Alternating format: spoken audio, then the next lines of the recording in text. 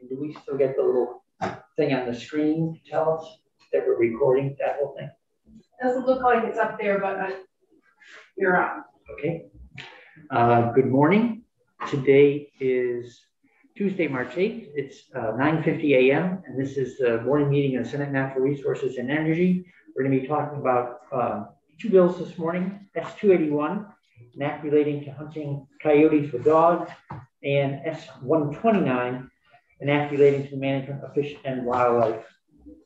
Okay, with that, wanted to start. We asked council to come in for two reasons. One was to give us a little bit of background on the way that statute and rulemaking works to create the rules or the laws around hunting and fishing. So, for instance, can the Fish and Wildlife Board engage in rulemaking of its own accord? Can the department engage in rulemaking of its own accord? What's the normal process for how we end up engaging the Fish and Wildlife Board? And in what cases does the legislature need to act? What's its role in all of this? So thank you, Mr. O'Grady. If you can remind us of how that system works. This is Mike O'Grady with the Office of Legislative Counsel. Unfortunately, I don't have any documents or products to share with you, but I can refer you to some specific statutory sections that you can use to review what I'm about to tell you. So generally under the Constitution, the Vermont General Assembly is the ultimate policy-making body for the purposes of determining and drafting, enacting legislation. With regard to the animals, the wildlife of the state, the General Assembly clarified a few years ago in 10 VSA 4081 that is provided in the Constitution, Chapter 2, Section 67. The fish and wildlife of Vermont are held in trust by the state for the benefit of the citizens of Vermont and shall not be reduced to private ownership. The state of Vermont, in its sovereign capacity as a trustee for the citizens of the state, shall have ownership, jurisdiction, and control of all of the fish and wildlife of Vermont. That effectively means that the wildlife of Vermont are held as a public trust resource. The General Assembly is the trustee. They are the one that hold the wildlife in trust for the citizens of the state. However, the public trust trustee, the General Assembly, can delegate that responsibility to another entity. And they did in that same section, 10 VSA 41, delegate to the Commissioner of Fish and Wildlife the authority to manage the fish and wildlife of Vermont in accordance with the requirements of the part and the rules of the Fish and Wildlife Board. That same section goes on to say that the Fish and Wildlife Board shall be the state agency charged with carrying out the purposes of this subchapter.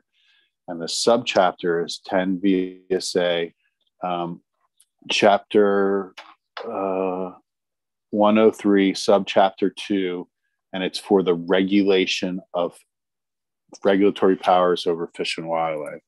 So effectively what you've done in statute 10 VSA 4081 is you've designated the wildlife as a public trust resources. You've delegated to the commissioner the authority to manage those resources, but you delegated to the Fish and Wildlife Board authority to adopt rules to manage them, to provide for their taking. And that is recognized throughout this chapter of law and other chapters of law. What makes these rules somewhat unique is that when the fish and wildlife regulations were first enacted, they were enacted as an act of the General Assembly. It was written into statute. And that act said that the Fish and Wildlife Board would have authority to amend those regulations, but it also said that the General Assembly has the ability to amend those regulations directly.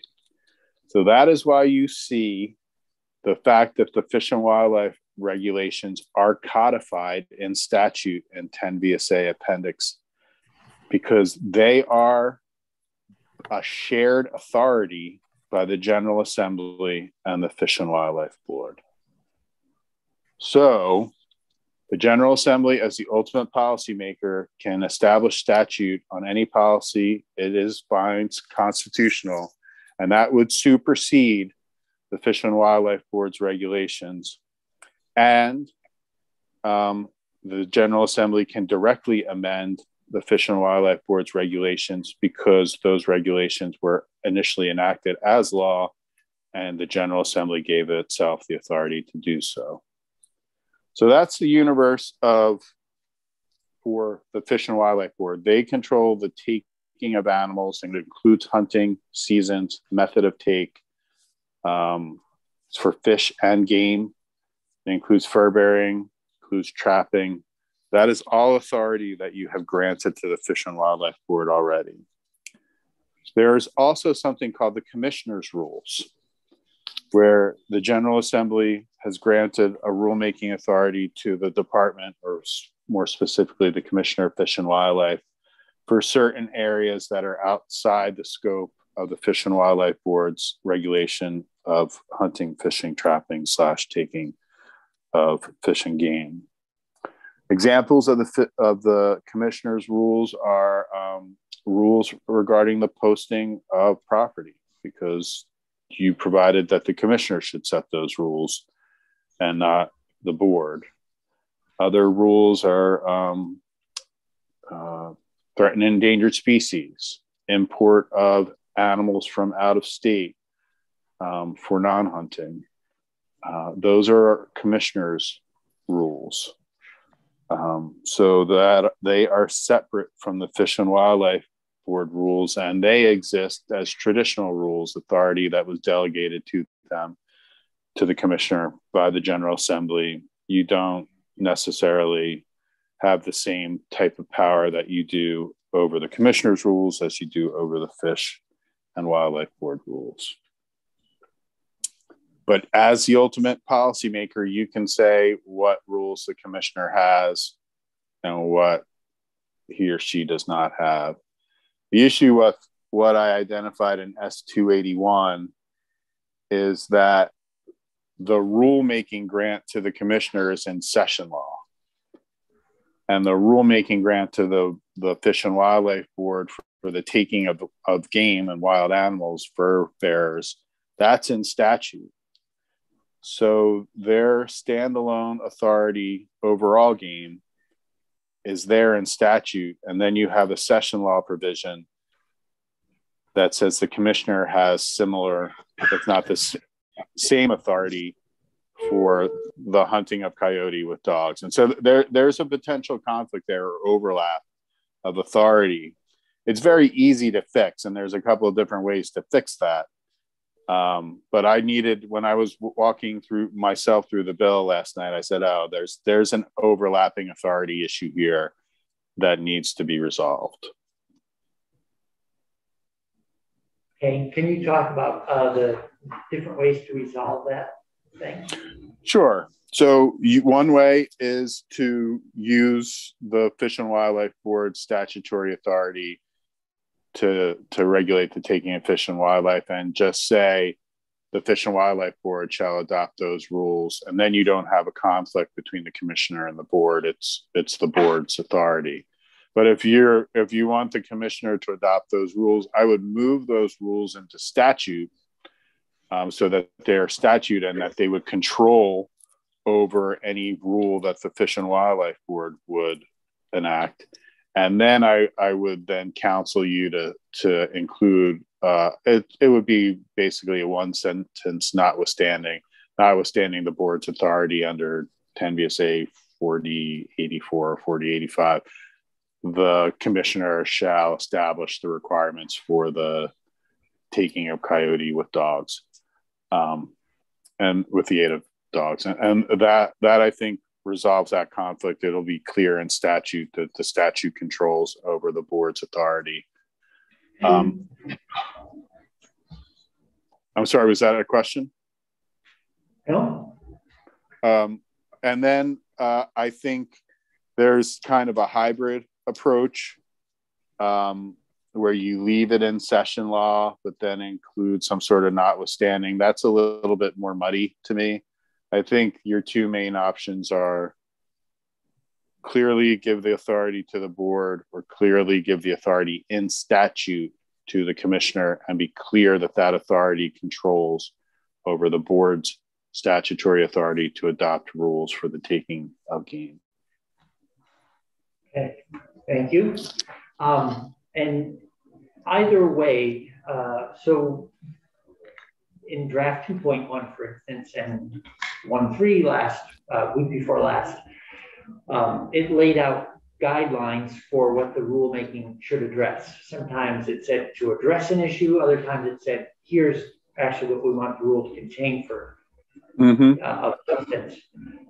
Does that work equally well, whether or not we're directing, steering the rulemaking to the commissioner, or steering the rulemaking to the Fish and Wildlife Board? I think it works. It's appropriate in both cases. As the ultimate policymaker, when you delegate authority, you're supposed to provide articulable principles of what that delegation entails. Setting out what you want to see in a rule is an articulable principle. And in fact, LCAR a few years ago started asking committees to be more specific about what the rules are supposed to include, to provide greater articulable principles so that they know and they can review whether or not a rule meets statutory authority or legislative intent. Because it's hard to determine if a rule meets legislative intent if the only grant of rulemaking is the department shall have the authority to adopt rules under this chapter. And so the directive is what the rules should address. That's really your policy authority underneath the Constitution to direct what you want to see in that rule.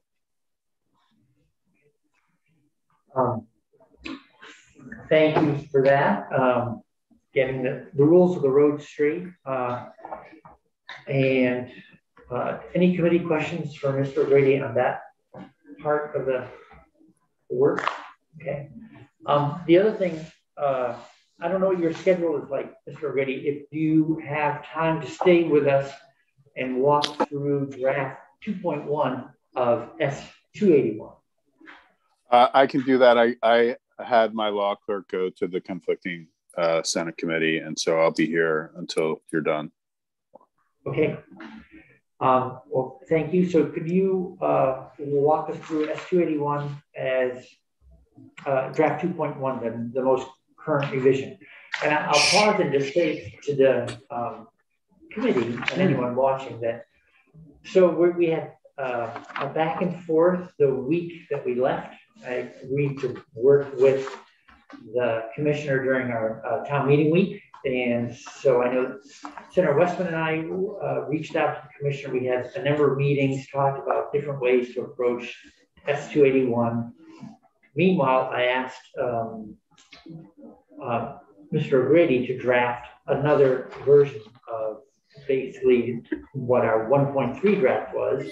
It's definitely not the same recommendation as what the commissioner and his staff has put together. We have that, and so first I want us to look at 2.1, understand what's there, and then to hear from the commissioner on the Fish and Wildlife proposal, what those rules might look like. And then it'll give us two documents to compare and contrast and then figure a path forward. So with that, Mr. O'Grady, if you could take us through 2.1, please. Sure. I'm going to share screen then. Okay, great.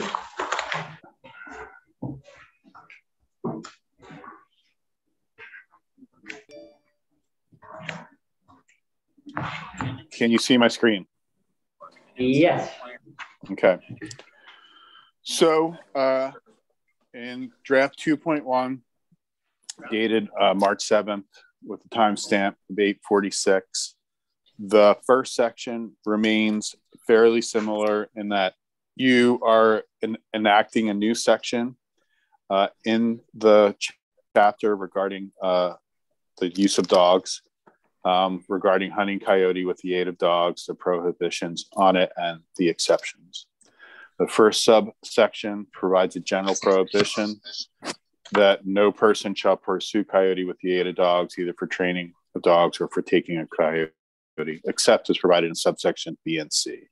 B is the exception for a person may pursue coyote with the aid of dogs on land that they own or control in order to defend a person or property.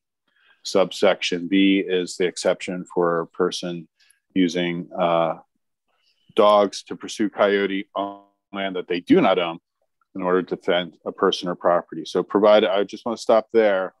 B and C both have the condition that it's only allowable for defense of a person or property and for no other reason. In C, there are conditions for the exercise of the use of dogs, the aid of dogs to pursue coyote. The first is the person who controls the dogs obtains from the person who owns or controls the land written permission to take the coyote on the land with the aid of dogs. It had previously been kind of reversed where the owner had the authority or the duty to give the person controlling the dogs authority. Now the person who controls the dog needs to seek permission. And then in sub 2, a game warden needs to issue both the person who controls the land and the person who controls the dog written approval to take the coyote with the aid of dogs. And then any approval is only valid for a period of time not to exceed 1 week and may be reissued only once in the same year. And that same year is different. So it had previously said may be reissued only once.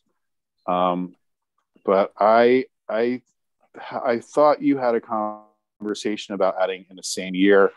I may have misinterpreted that. So I wanted to be clear. I put in the same year, but that may not have been your specific intent when talking about the permission. Yeah, no, that you have it right as drafted. Okay. Thanks. Yep. Then you changed the penalties in subsection D. That was partly because there was an automatic 5-year suspension and potential imprisonment. So instead, this is just a fine. The fine amounts are effectively the big game fine amounts without imprisonment. So between 1,000 max and 400 min, and then for second and subsequent, 4,000 max and 2,000 min. And then there was. Should I stop? And those figures, can you remind us of where those, where those numbers come from? They are the fine range for a big game violation in 10 VSA. I have to find the exact citation. It's in the penalties and enforcement chapter for fish and game violations. It's 4518. So that's where that range of penalties comes from, range of fines. Okay, thank you.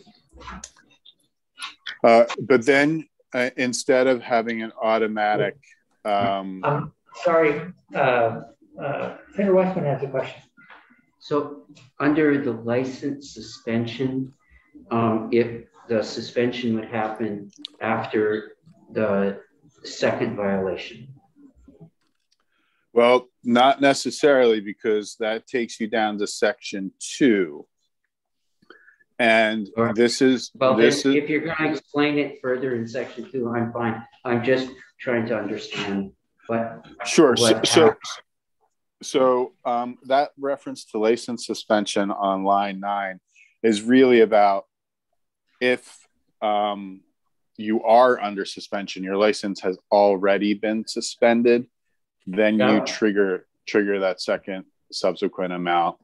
That ties into the Uniform Violator Compact, where and I'm diving too deep. It just ties into the multi-state compact about uniform violations and making sure that states honor the suspensions of other states. And so that's really kind of what that's about. So it just, we presently have a point system. Yes. Where you lose your license around you. And it, as I understand it, it's a 10-point system. How does this fit with that?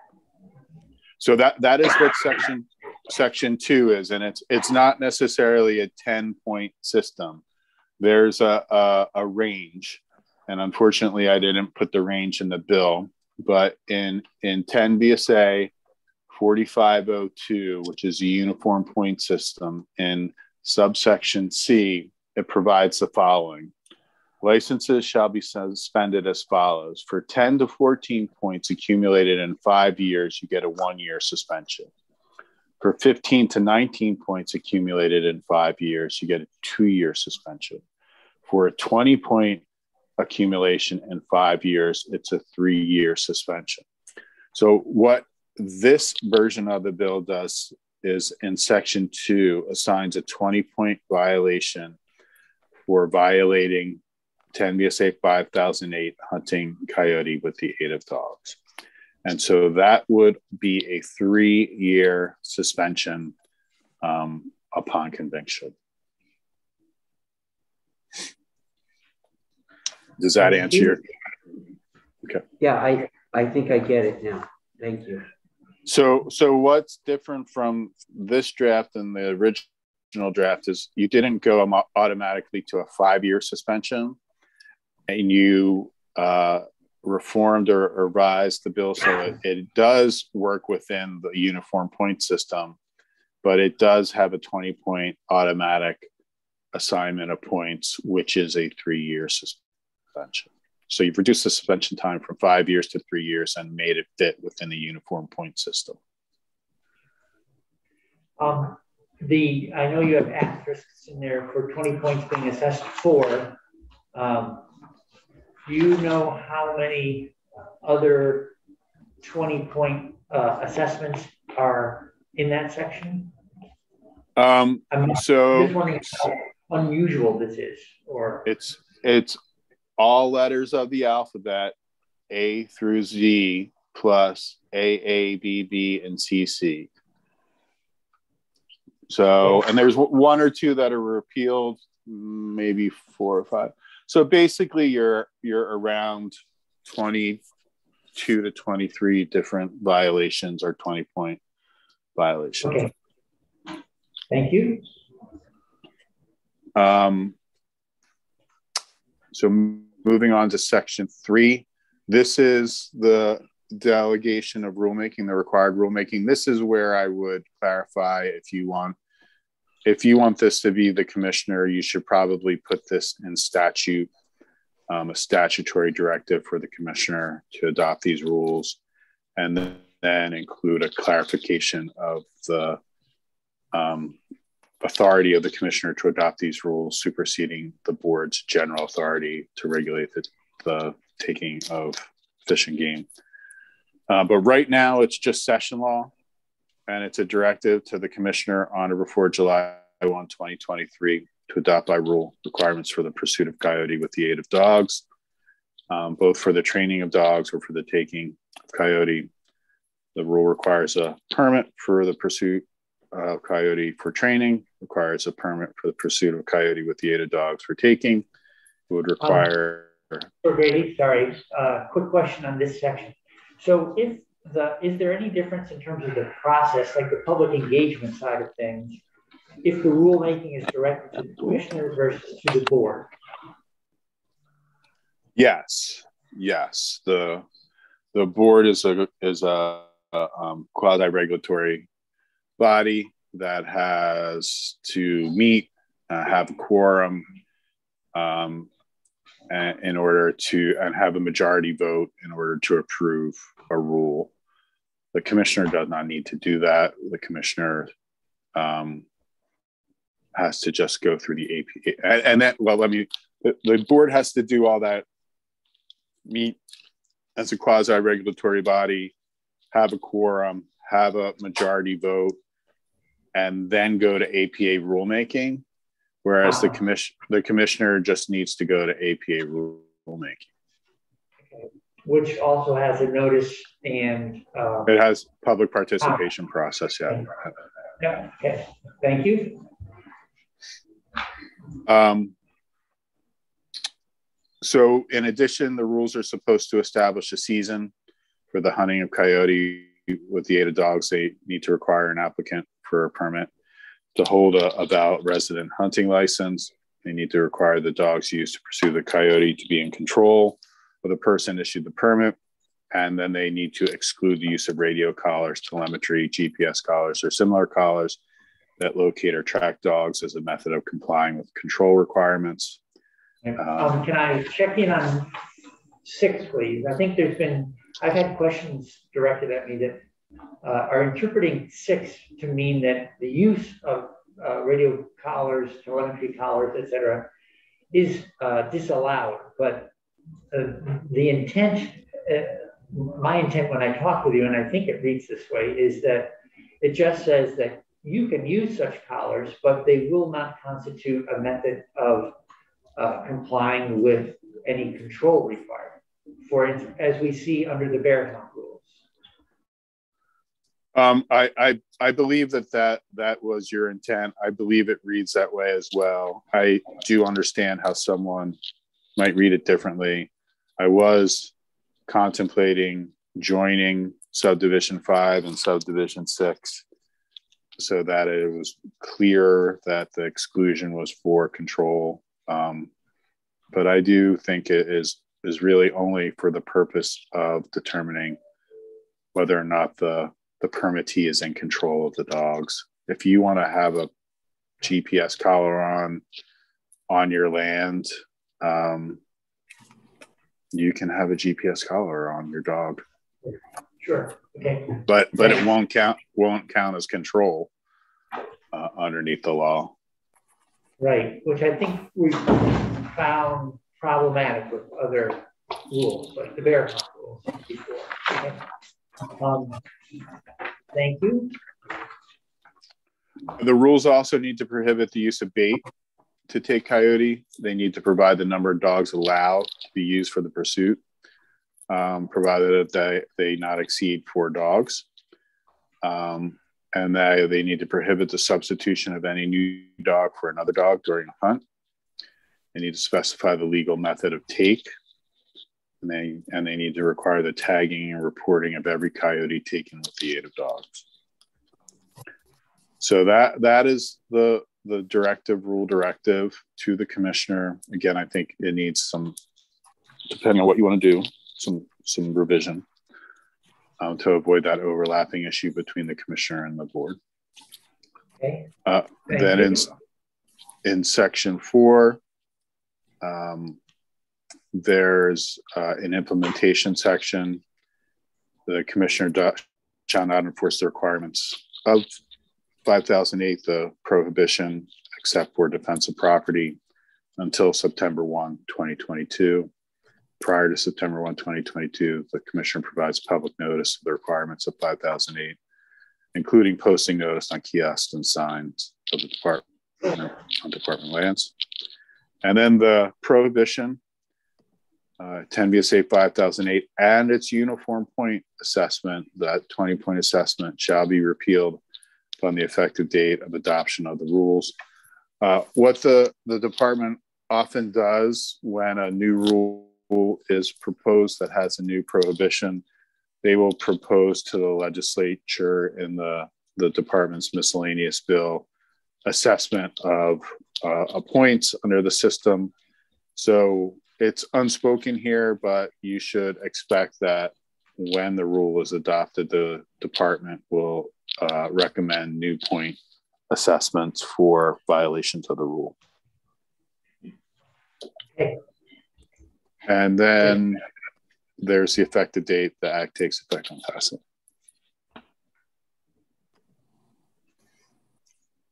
Right. Any committee questions for Mr. O'Grady? Okay. So I'm going to stop sharing. Yes, please, thanks. Um, We have a question for Senator McDonald. I'm trying to understand what the current law is that we are seeking to change, and what the current status is for hunting of coyotes with dogs.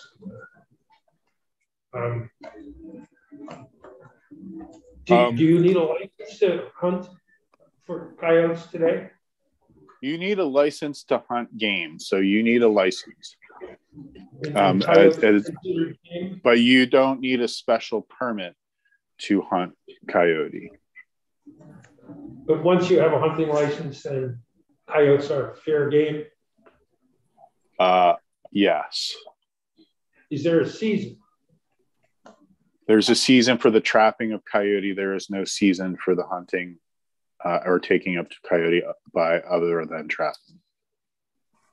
So you have to have a hunting license, but there's no season. So it's a 365-day season.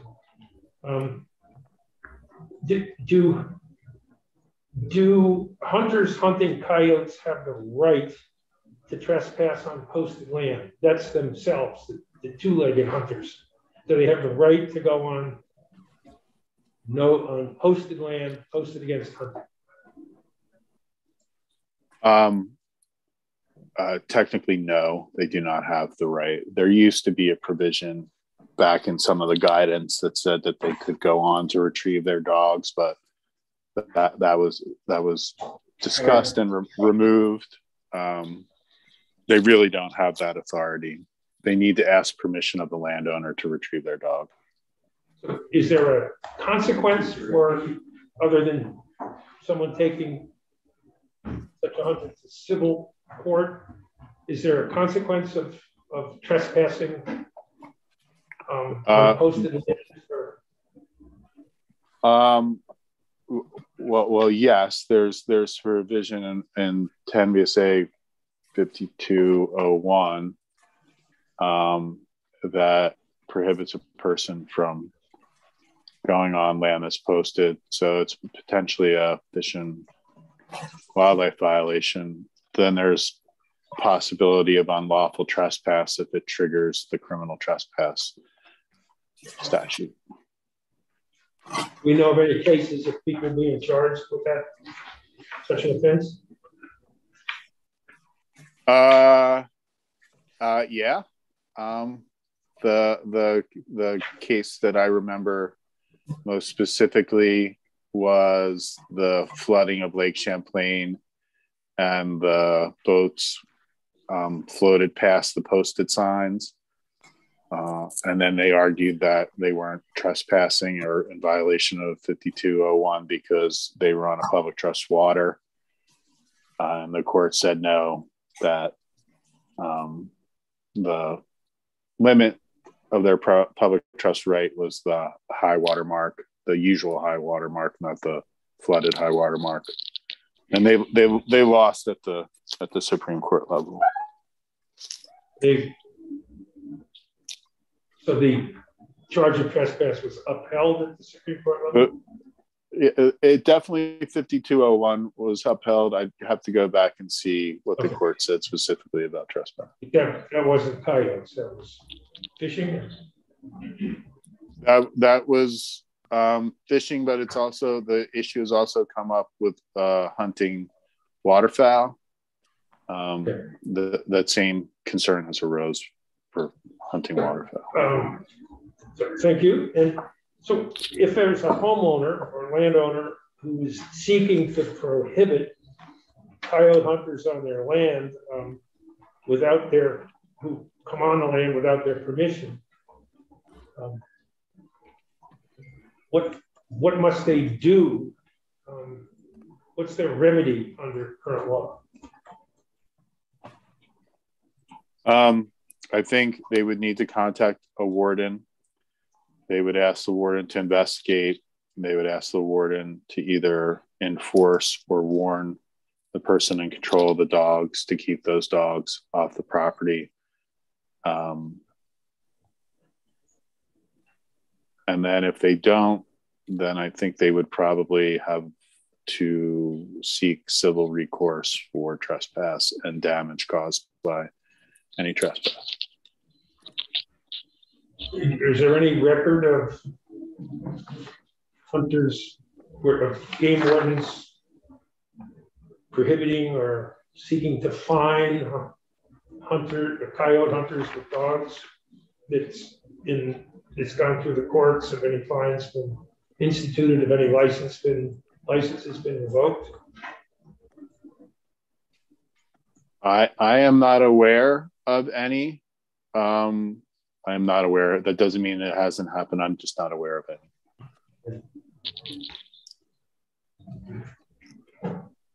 So, just Mr. Chair, we've had citizens who feel aggrieved in this area of law, and if we're going to make any changes, I think we need to understand what is currently going on, and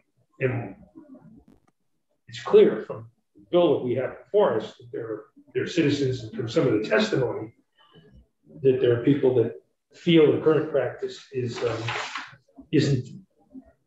I think they said intolerable a week or so ago, under several circumstances we've had brought to our attention, and trying to measure how the language that we have before us that would amend the bill from a simple ban tackles those grievances and what many of us believe to be not just unneighborly, but not but in need of, it need to stop. Okay. So, Senator West. I think at some point we'll need to get somebody that is doing enforcement in here to talk about that from the enforcement level, because I agree with you that that's a huge problem. Michael, my question is, if you get a trespassing violation, does that affect that point system to lose your license? No. The unlawful trespass is a crime under Title 13.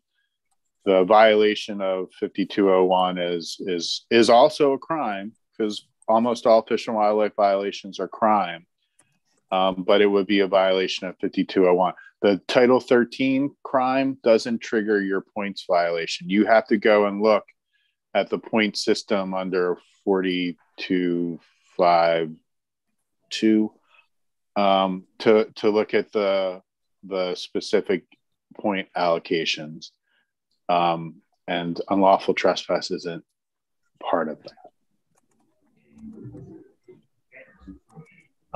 Can you remind us about the sort of the obligations of different parties? So if you don't want people, well, we'll just stick to hunting coyotes with hounds on your property. Or hunting period, you have an obligation to act in terms of to post, right? Otherwise, there's sort of a tacit assumption that the land is open to hunt.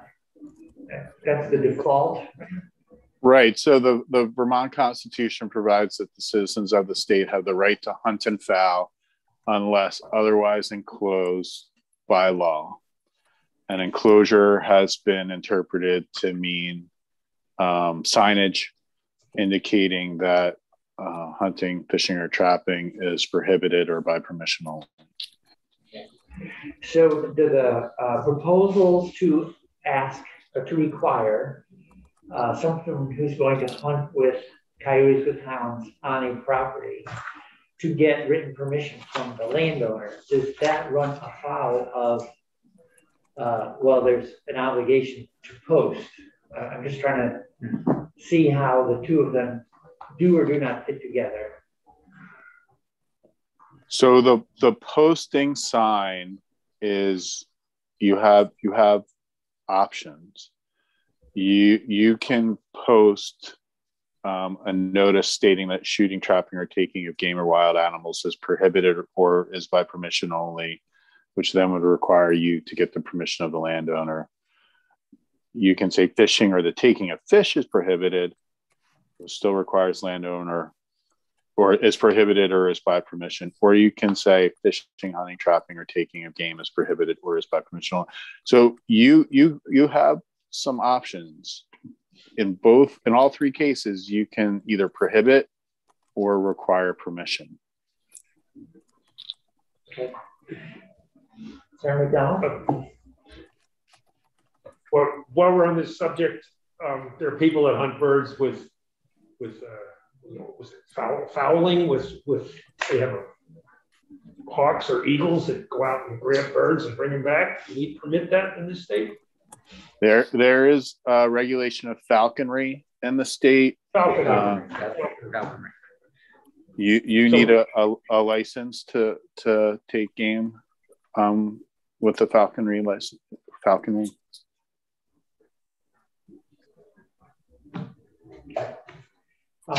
So we have a precedent for hunting with things other than just hounds. With birds of prey under our current legal system. Yes, falconry. Okay.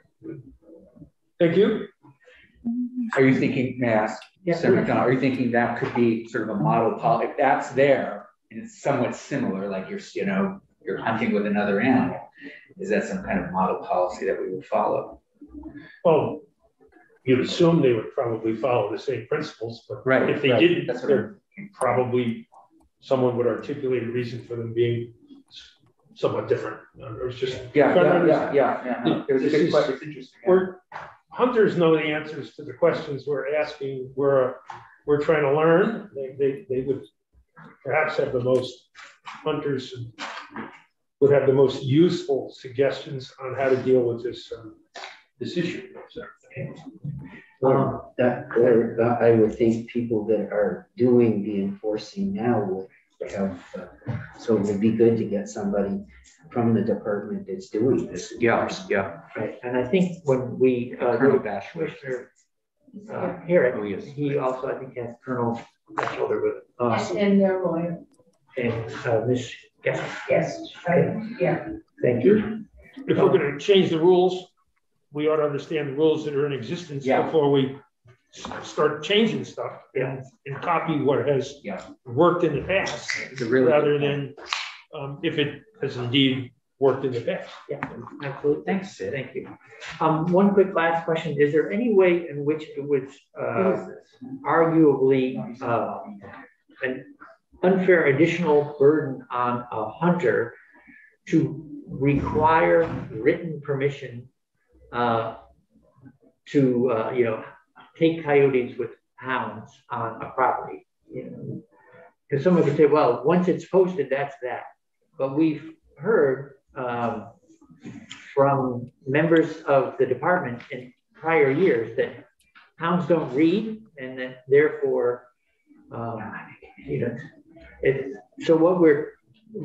the point of some of the provisions in 2.1 are to make it that it becomes an explicit permission, and therefore you're not counting on quote unquote that hounds can't read, which I think isn't a particularly helpful answer on why the trespass occurs. So again, the question was, is it an unfair burden to ask for written permission from someone who wants to hunt coyotes with hounds on a property? Well, I don't know of any provision that says written permission. I know of several that say landowner permission. For example, the use of tree stands or ground blinds on property that's not your own, you need the landowner's permission. I don't know if I can't recall any that says written. I can look into that further if you would like. Okay. Yes, please. I mean, I think the reason I ask is because if we're going to get into a regulatory system, one of the things that's difficult from talking to people who have struggled with the whole issue is that the hounds and hunters may have moved on by the time a warden can arrive on scene. So then establishing the facts of the case it's more difficult. And that by having a written record, at least it helps establish the facts of the relationship in a tangible way that makes regulation, I think, more simple and direct. That was the goal, at any rate. Yeah. I'm just finding landowner permission, and there's one where it has to be advanced permission, but it's not specifically written. Okay. And Senator McCormick has a question for you. Thank you, Mr. Chairman.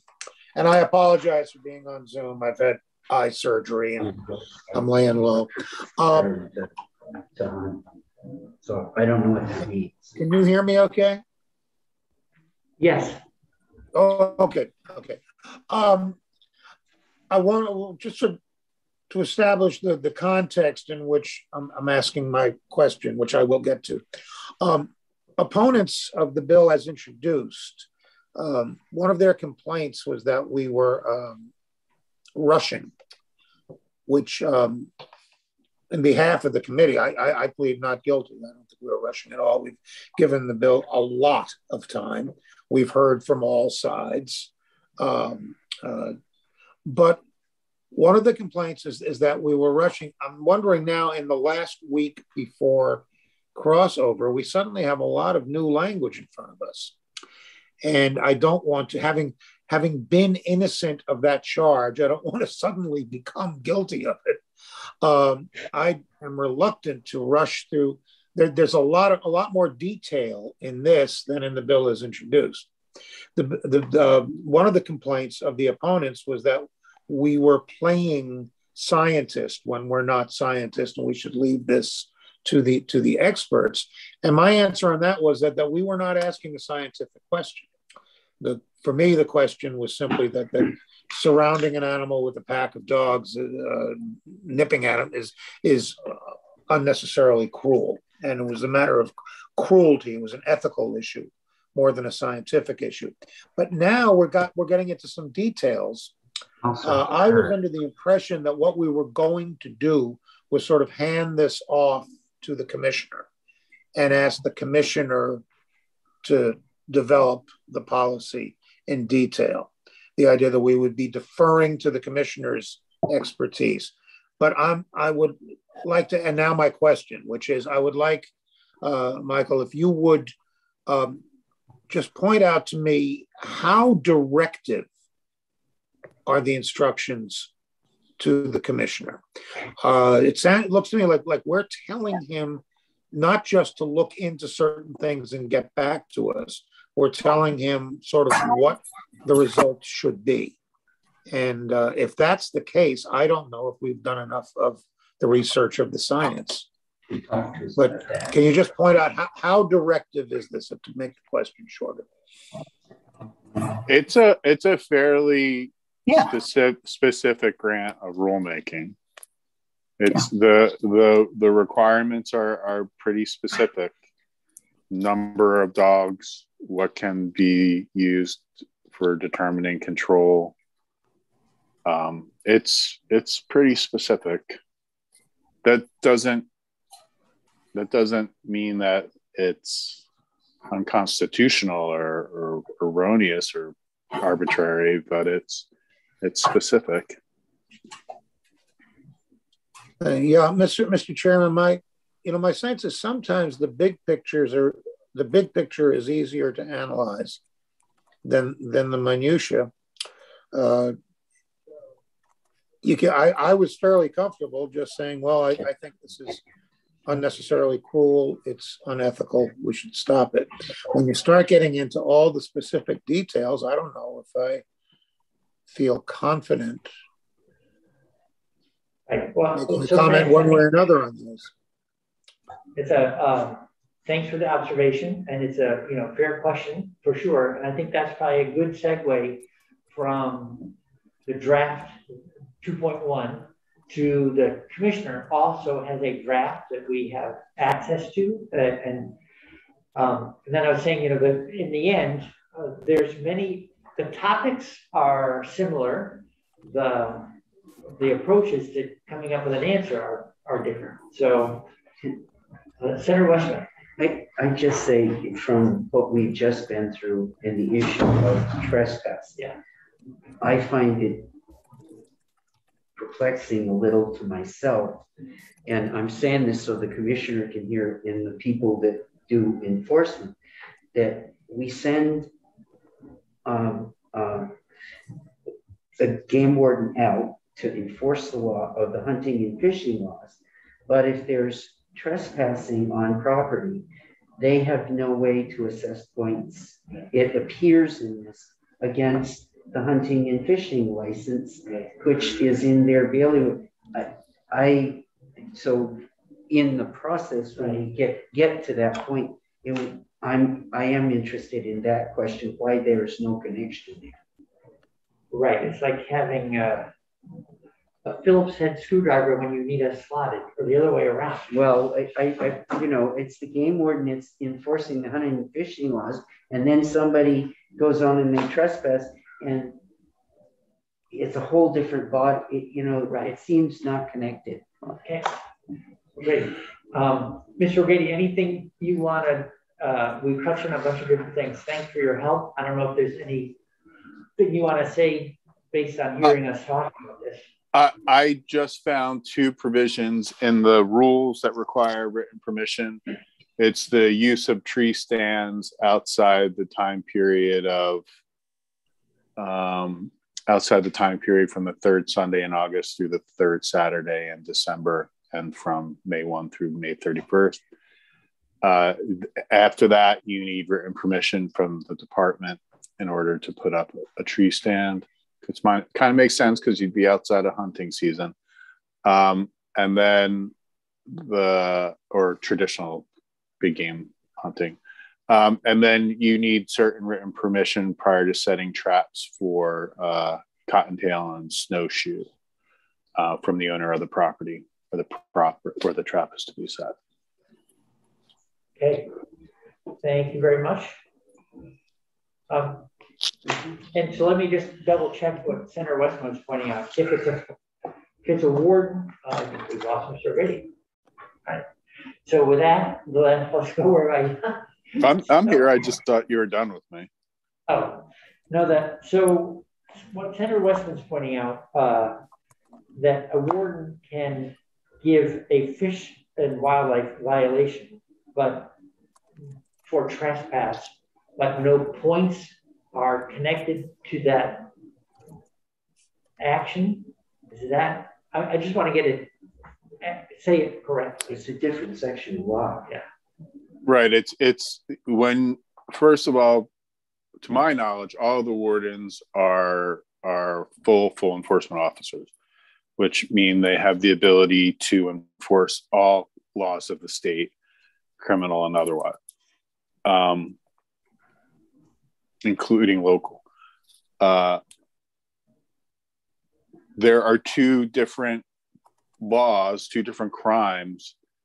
One is a Title 10 fish and wildlife violation, and that's violating the requirements of 10 VSA 5201 and entering the property of someone who's posted that property against hunting, fishing, or trapping, or by permission only. That's a violation, potential violation. There's also a Title 13 violation for unlawful trespass. And the warden has the ability to cite a person for either.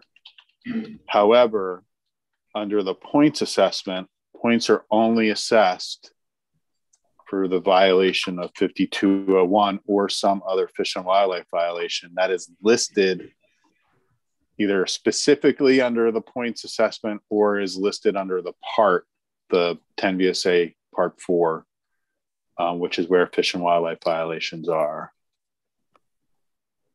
So there are a lot of crimes that have overlapping activity, but different penalties for the different crimes. When you have one here, the same activity could result in this 2 different crimes, but there's different penalties for each. Okay, thanks.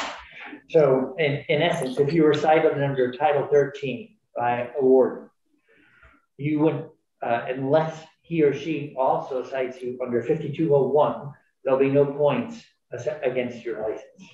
Right, and vice versa. If you're cited under Title 10 but not Title 13, you don't have the possibility of imprisonment and that you do under Title 13. Okay, thanks for that further clarification. All right. With that, Mr. Commissioner, thanks for joining us this morning. Feel free to bring on to the screen with you any of your colleagues that you'd like to have participate. Good morning, Colonel Batchelder. You have thanks that you and your team worked on a draft of what the bill might look like in order to do rulemaking and another, let me just stop there. You have another proposal. So I'd like to lay them out side by side, but we don't understand yours yet. So let's walk through your proposal and do that however you like. Thank you, and good morning, Mr. Chair and committee. Just for the record, I'm Christopher Herrick, the Commissioner of the Department of Fish and Wildlife, and today with me, and I'll have them introduce themselves and go on to record now. Colonel. Good morning, Mr. Chair and committee. Colonel Jason Batchelder, I'm the Director of Enforcement for the Division of Warden Service, Department of Fish and Wildlife. Thanks for having me. Catherine. Good morning. My name is Catherine Gessing. I am General Counsel for the Department of Fish and Wildlife. Good morning, Ms. Gessing. So I think it's important. Yes, we do have a draft that we've worked hard on and we'll discuss, but I would like to react briefly to the bill that's on the table. And I agree with Senator McCormick's assessment in that what we're talking about is significant and detailed and requires a great deal of thought. The other piece, and I'll get into it a little more, is I do believe that in the version that was just presented, the rulemaking is extremely prescriptive. And I also am very concerned as the commissioner that the process you're considering is bypassing the Fish and Wildlife Board. And I would warn that is a very bad precedent that I think it creates problems down the road where if we don't want to go through the process of the board, we might just try to bypass it. I will mention that the board has to vote on it, whatever rule, 3 times. And there are many, many public meetings required to get there in the development of the rule. And so I think I would be very careful about moving in that direction. And before I get into, well, I'll just get into our bill. Do you happen to have it that you can post? I don't have a copy of it. You didn't send it to me. Yeah, I think we all have hard copies in the room, but okay. He can screen share. If I can try. Let me, so at least theoretically, you can screen share it. Let me see if I can screen share it. Is this one? No. Hang on.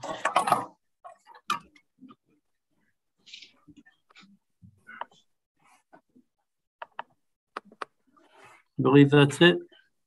Here we go. So,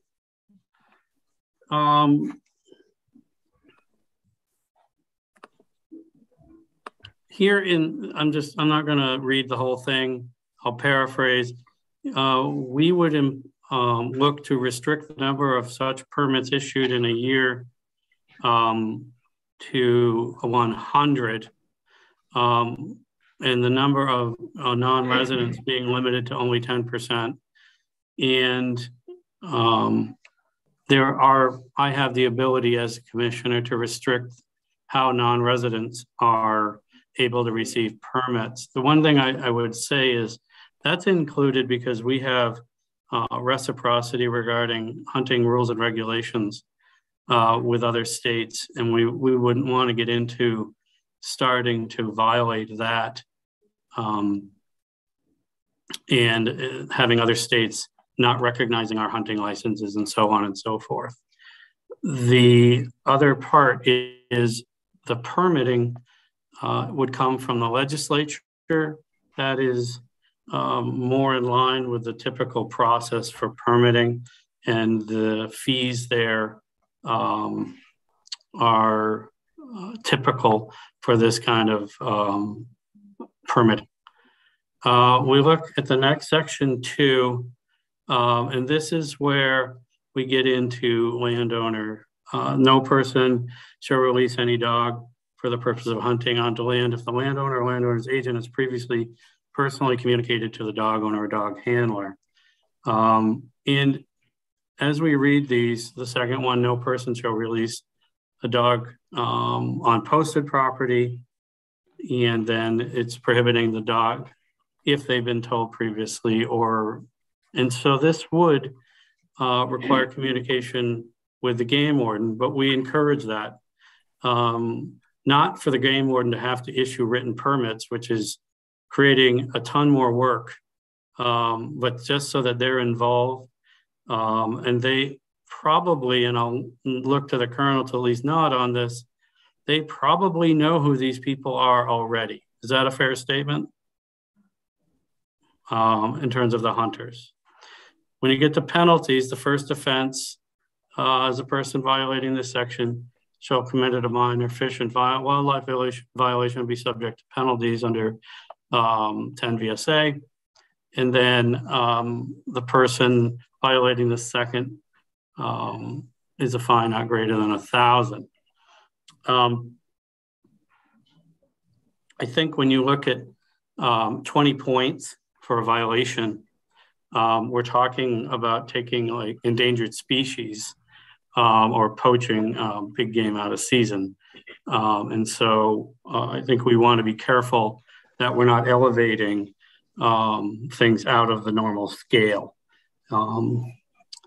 So here's the moratorium language.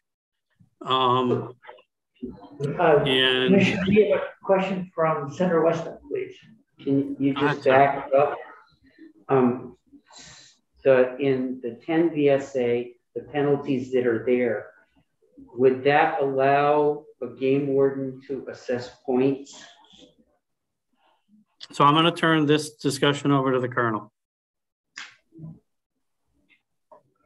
Thanks for the question, Senator Westman. As it's written in number 1, penalties, first offense, first violating this section shall have committed a minor fish and wildlife violation that will be subject to penalties provided under 4572. This is our civil or minor fish and wildlife violation section in Title 10. It covers almost exclusively licensing and biological data collection penalties. This would be something that would loosely fit in there, but we've done it in areas before. But what this does, it does a couple of things. Yes, to answer your question, it could allow for penalties to be assessed in a points arena. It also allows for wardens to act as their own prosecutors, because these minor fish and wildlife violations are largely civil, and they're handled in the Judicial Bureau, so that it allows wardens to act as their own prosecutor. But I believe there are 7 violations listed in 4572. 6 of them carry points. So yes, and certainly we would have discussions about whether or not these should have points. It sounds like that's what you want. Thank you. Okay, so yeah, we would consider that as an addition. So under moratorium, I think you've read it, but a person may use dogs to hunt in defense of property, provided the person is the landowner or has expressed permission of the landowner. A person may use dogs to pursue coyote on land that they own, or use dogs to pursue them on land they do not own or control, provided the person who owns and controls the land provides the person who controls them with permission with the use of dogs. And then the moratorium would sunset upon the adoption of the rules in Section 4. The Section 4, here are the rules. They're similar to what we've seen, but the difference being the Fish and Wildlife Board, not the commissioner, shall adopt rules regarding the hunting of coyote with the aid of dogs with at least the following provisions. There could be more. A limit on the number of dogs, but in your language, the previous language, it indicates the limit is 4. Not sure where that comes from. And if we're going to do regulation like that, you may as well put it in the statute and not have it be a regulation. Prohibit the substitution or relaying of dogs. Specify the legal method of take, such as rifle, muzzleloader, crossbow, so on and so forth. And require every coyote taken with the aid of the dog be reported. And the board shall also consider whether to include provisions related to seasonal restrictions, baiting, reasonable control of the dogs in the rule. I will say this, the language regarding GPS and collars is confusing and could lead to misinterpretation. And those collars also can be used to control dogs. If you bird hunted over a dog, oftentimes if the dog is heading in the wrong direction, you can use the collar to bring them back. So that is the bill that we've been working on and communicated with a number of folks on the committee, and think it is a reasonable approach. And then what it does is it allows us to get a sense of who's out there doing it on paper, because we'll have requiring permits. It'll give us some teeth which we can enhance as the Colonel discussed. And we can look at all the additional issues. But what it doesn't do is over-prescribe the rulemaking, and it doesn't disregard the value and purpose of the Fish and Wildlife Board as the other bill does, in my opinion. So with that, I can respond to any questions. Okay, thank you for that. Well, as the sponsor of the amendment, I think the original direction of the rulemaking to the commissioner's office was centered around the notion of having a more direct process. I don't, but it's it's certainly. And then Mr. O'Grady pointed out how that's contrary to create some conflict that needs amendment either way. So I don't want to. Thanks for pointing out that, and open to reconsidering that piece of it. I did want to check in section 2 about a landowner has previously personally communicated to the dog owner or dog handler. The challenge I can imagine with that is that there are people who release hounds miles away from the property where the dogs end up, let's just call it trespassing, right? Like that's posted or the person doesn't want them there. So I'm not sure, practically speaking, that there are many people that could have hounds coming into their property that won't have seen the hunters at all. They could have started, a mile away or 7 miles away. I think I was reading someone's account of coyoting in Vermont, and it was a 15-mile chase. So I'm a little concerned that having that be a burden of the landowner, they don't even know the hounds are coming. How are they supposed to find the dog owner or handler to tell them this ahead of time? I'm not sure are they even there? And so, and I'm not trying to be evasive, but how do they even know the dogs came on their property? Well, for instance, we have people who had hounds in and around their house, either with coyotes present and sheltering around the house, or passing through like a barn, horse paddock, stuff like that, and frightening other livestock on the farm. So the hounds come through, but the hunters may never appear. So I'm just trying to figure out, how does that person?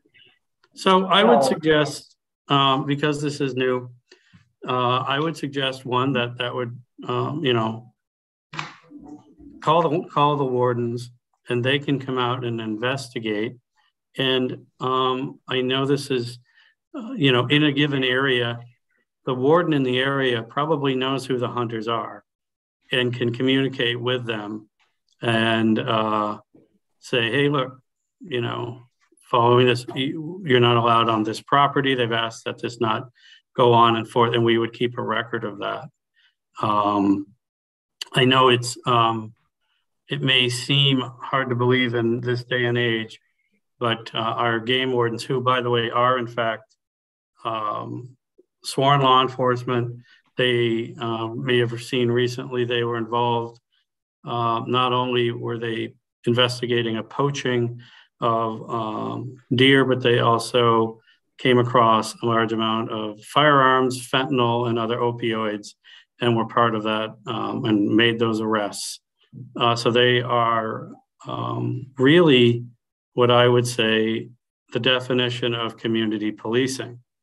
I know that I've had game wardens in my deer camp prior to my becoming commissioner, and they know the lay of the land and will be able to work with landowners to help enforce this. Colonel, do you want to add to that? Thanks, Commissioner. In simple terms, the wardens do know almost to a finite certainty the amount of coyote hounds that are in their district. The wardens are required by me to be intimately familiar with their district, and if someone has a pack of hounds within a geographic area where the wardens are required to live, then the warden knows those dogs. They know the hound hunter. If a pack of dogs runs through someone's land, 99 times out of 100, the warden's going to know exactly who they belong to. I feel like this is an easily enforceable section. If someone called the warden and said, hey, 5 coyote hounds just ran across my yard, I don't ever want them here again, the warden would certainly know where to start and where to finish. I will also tell you that the majority of this happens during times of snow. The coyote hunters don't like to run when there's no snow on the ground for a lot of reasons. And it doesn't take a game warden to track a pack of 5 hounds through the snow. It's something they do a lot. So that's an easy one, I feel. Okay. Are there any current provisions in law that would allow a game warden today to enforce against a hunter who sent hounds through someone's property, posted property, like the Title 13 provisions? I'm just wondering if it's, if we're not, so what do you not have any mechanism to enforce now? I don't believe there is. There are wardens who would argue that, Mr. Chair. If a person were found to have intentionally sent hunting dogs onto properly posted property, there are wardens who argue they can meet the elements of the offense.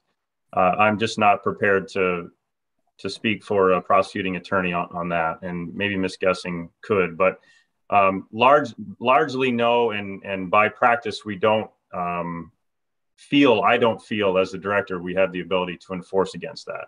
Certainly, if the hunter, his or herself, or him or herself were to go on the land, we certainly do. And we have the ability to arrest and to affect points on that person's hunting license.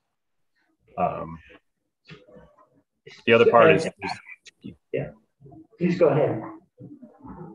I'm sorry. The other part is tricky. That's all I'll say. Okay. So currently, when you get, from different stories we heard, people did call the warden, and can you say what was the result of calling the warden currently? I mean, do you have? I'll just stop there. Sure. Wardens spend a great deal of time in the area of popular hound hunting properties.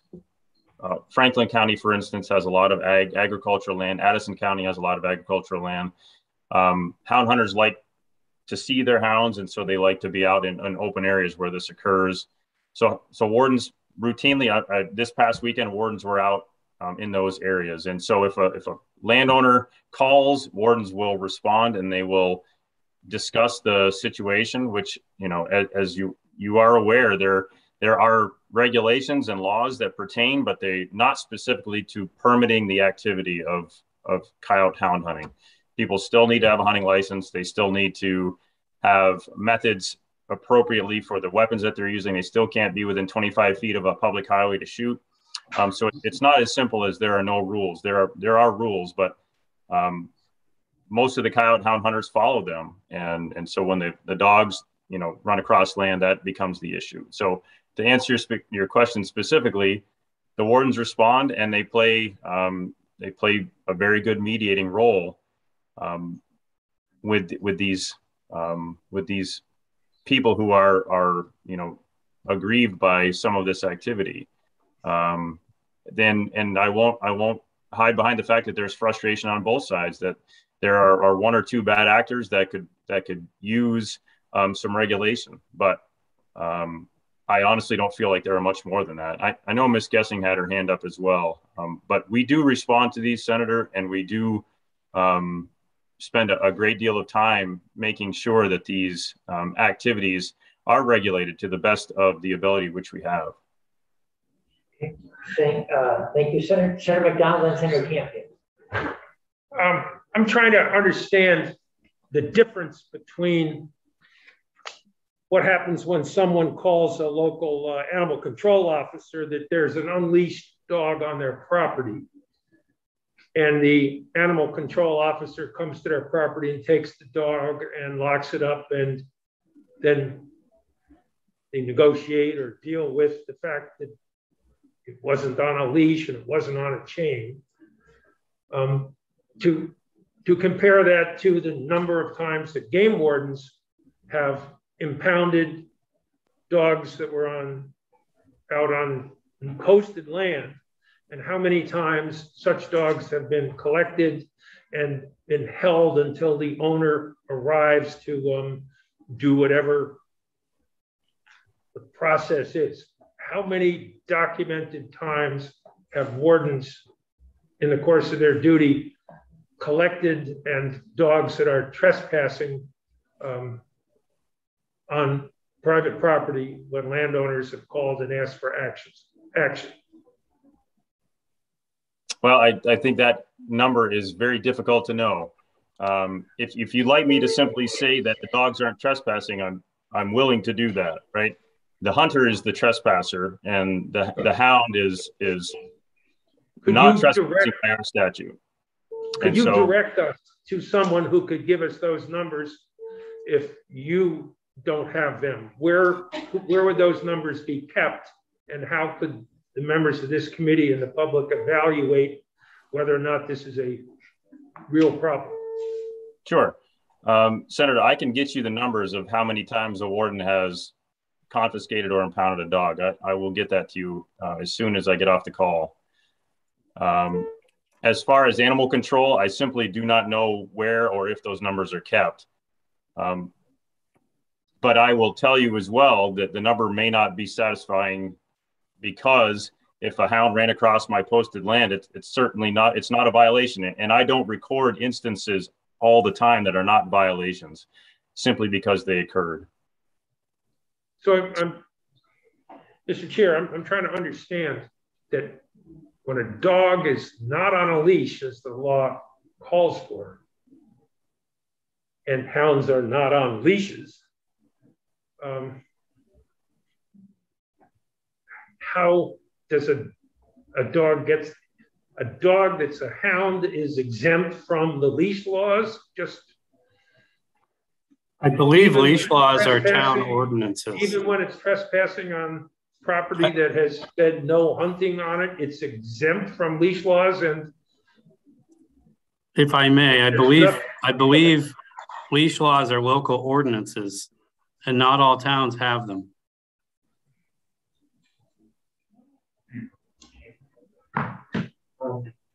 Okay, and we can't see, we only see one speaker. Yeah, that was going to be my comment, if I may. Yeah. It's just. If you stop screen sharing. Okay, yeah, it's. Okay, I can do that. All the witnesses at the same time, so oh, there we go, okay. Great, thanks.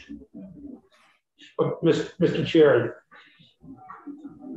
we have a bill before us that is rather draconian to ban hunting with hounds. And it's here because the Fish and Wildlife Board has yet to take this up and try and resolve it. And the Fish and Wildlife Board, I believe, has more experience in this than we do, but it appears that they have taken no actions on these issues. And I don't know how we account for that, but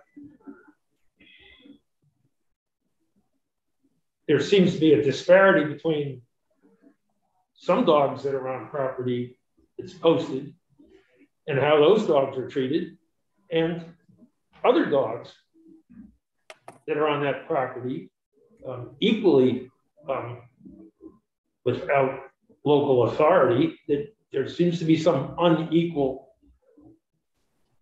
treatment. And the public is probably asking, why is that so? And how might it be remedied? If I might, Senator, you're right. The board hasn't, to this point, taken action. I can't say why, but here we are, and I do believe it is time. It may be because it's not an excuse, but it may be that the number of hound hunters is a small number, especially hound hunters of coyotes. And so that may be, but that being said, it is time to take a look. And that's why, I have the Colonel here, I have Catherine here, and we're presenting a bill which we believe reasonably allows to make a step in that direction. Senator Campion, did you have something you wanted to follow up on? No, thank you. Okay, Senator Westman? So let me ask, you have on your website, and as a landowner, I've granted permission with this. You have the courtesy cards and the whole process of posting and explaining posting on the website and the courtesy cards. How extensively are the courtesy cards used? And how would we, in this case, encourage more hunters to use the courtesy card? And since coyote hunting with dogs seems to have been raised up in a level around that, is there a way that we can push more coyote hunters into using a courtesy card? I don't know the answer to your question in terms of what the utilization is like. I think it's hard to know. What I can tell you is that the folks that I know and hunt with, and what our hunter education programs talk about, is working with your neighbors who, and the land you may hunt on. And there are various ways to do that. Excuse me, hang on. And I think we, with our education programs, would definitely encourage that for all hunters, as we continue to do, and maybe working with folks who it would benefit them even more if they use them. And that again is a conversation that the wardens can have with folks. But it is a message that we clearly at the department encourage. I can say from personal experience with the land I hunt on, that's not mine. I give the landowners gift baskets every year in the fall. It's a thank you. And so I think it's an effort that, regardless of whether this bill passes or any other bill or any modification of it, it's something that the department can work on trying to encourage.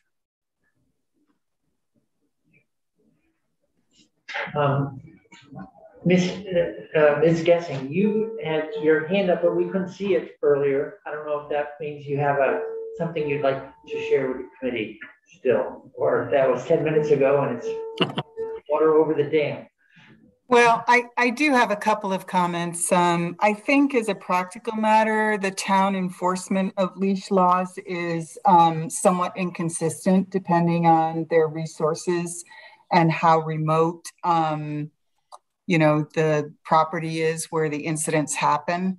Certainly town dog catchers have impoundment authority, by statute under Title 24.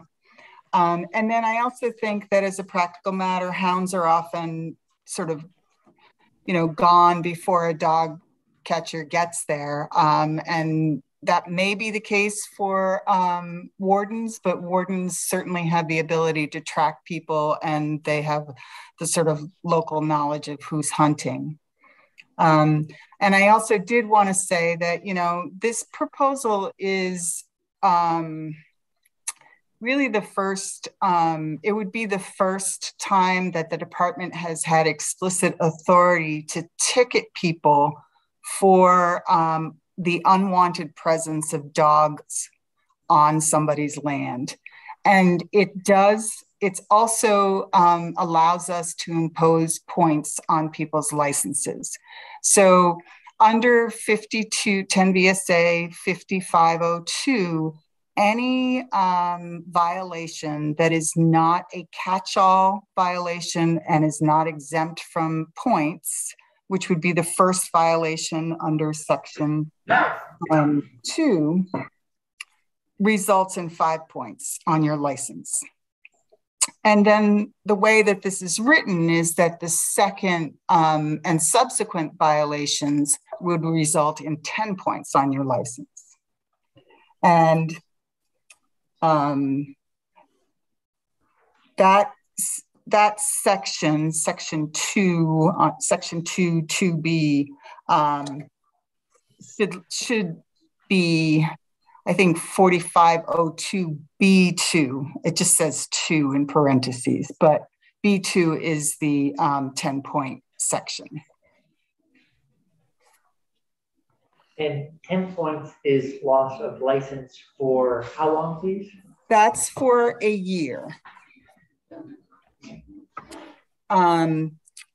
We do find oftentimes if there's one violation, there's more than one violation.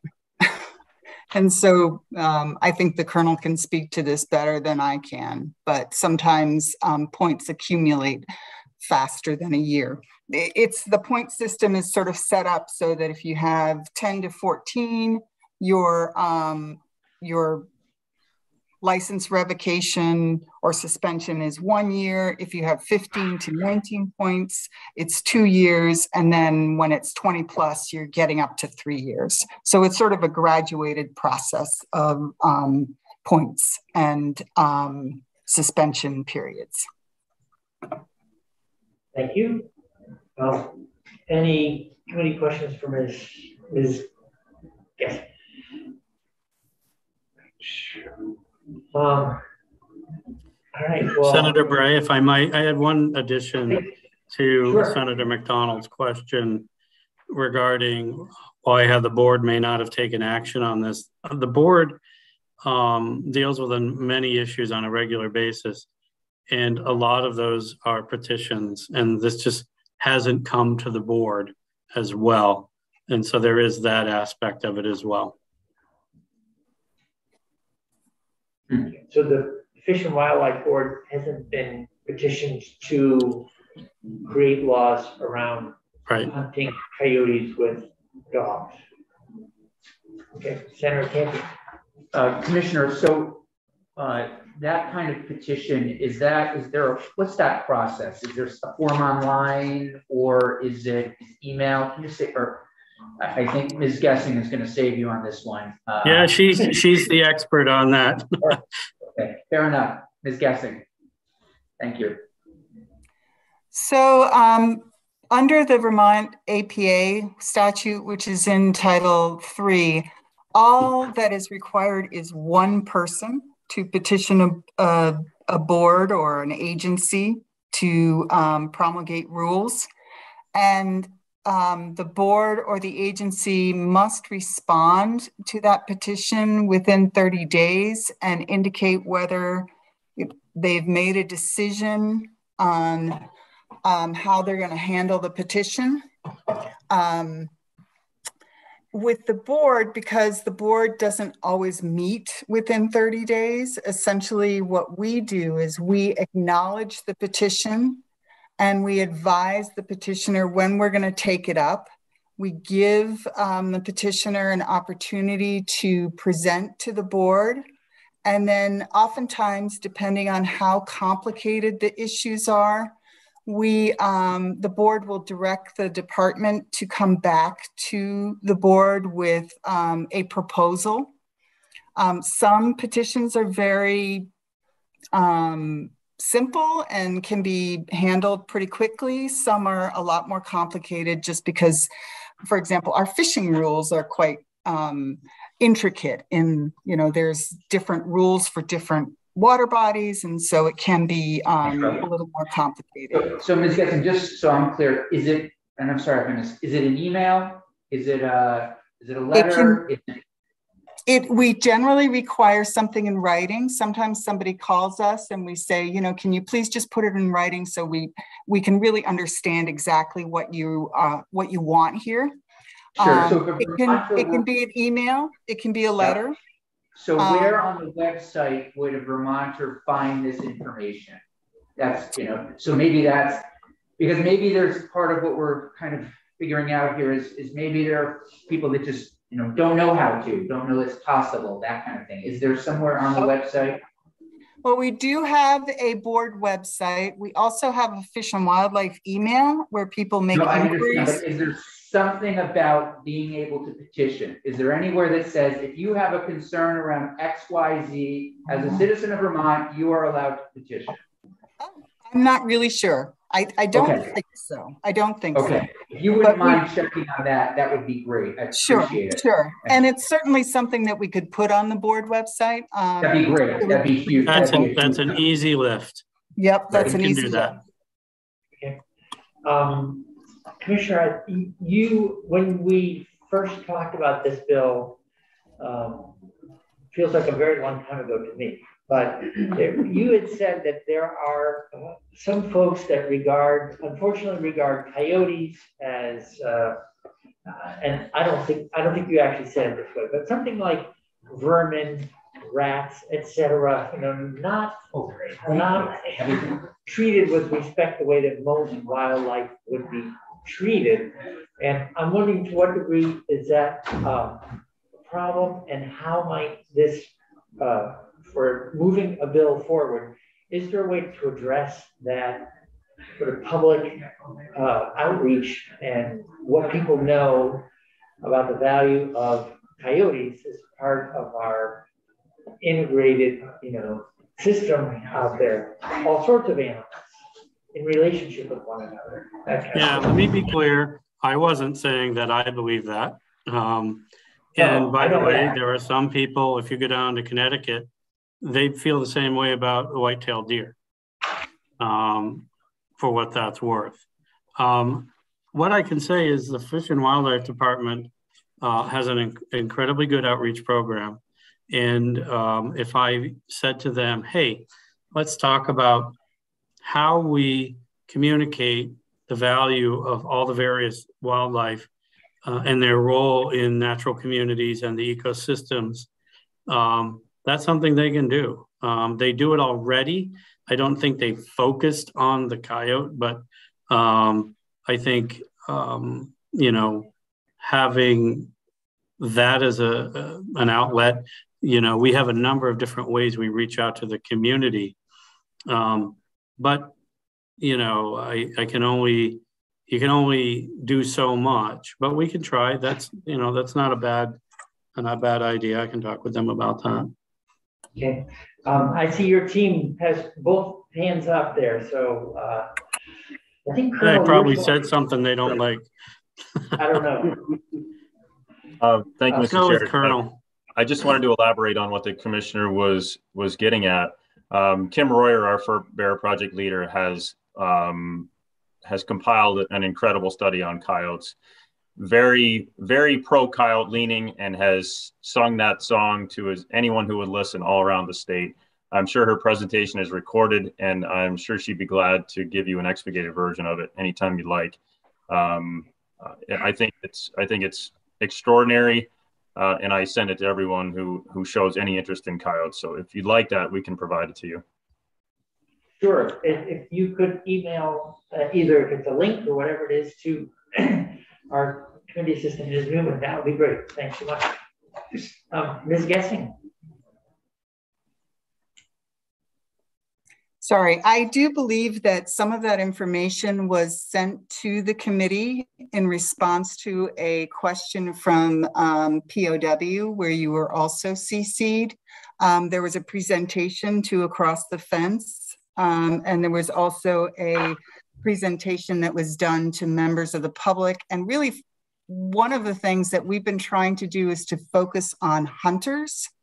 I do think that it's unfair to assert that we have not, or that Kim Royer has not engaged in these efforts. She certainly has, and she's been doing so for years.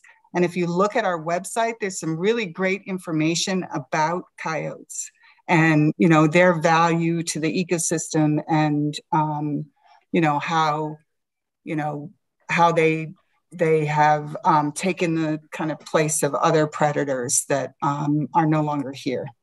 So there's an email that was sent out on March 4th, which talks about some of the efforts that the ongoing efforts that the department has made in the last decades to, you know, try to change public attitudes about coyotes. Awesome. Well, thank you. And from whom did that email come, just so I can look more clearly for it? Kim Royer. It came from Kim Royer. Okay, thank you. And so I'm glad you spoke up. I didn't mean to imply that there was, you know, an insufficient effort. I just thought, based on the commissioner talking about some people's attitudes, that maybe, you know, we could use more, but obviously I'm not aware of all the efforts going on in the department. So I just was sharing that as part of thinking about what could be addressed in this discussion and or bill. Senator McDowell. Mr. Chair, the issue here is not about coyotes. That's not what the bill before us deals with. It deals with dogs, private property, trespassing, and the behavior of dogs when they're trespassing on private property, chasing coyotes or hounding coyotes. And I don't know why we on this committee are being asked to resolve this problem. We have a Fish and Wildlife Board that keeps its pulse on what's going on in the state having to do with animals, coyotes. That there are plenty of studies about coyotes and what how they behave, what they do, how they might or might not be managed. And that's the Fish and Wildlife Board's responsibility. That's why we have one. And I don't know why we're sitting here with a bill to ban coyote hunting. And when we ask, well, what's the Fish and Wildlife Board done to provide the leadership they're created for, to make suggestions that they meet to discuss? And we're told there are no recommendations. No one's petitioned the Fish and Wildlife Board.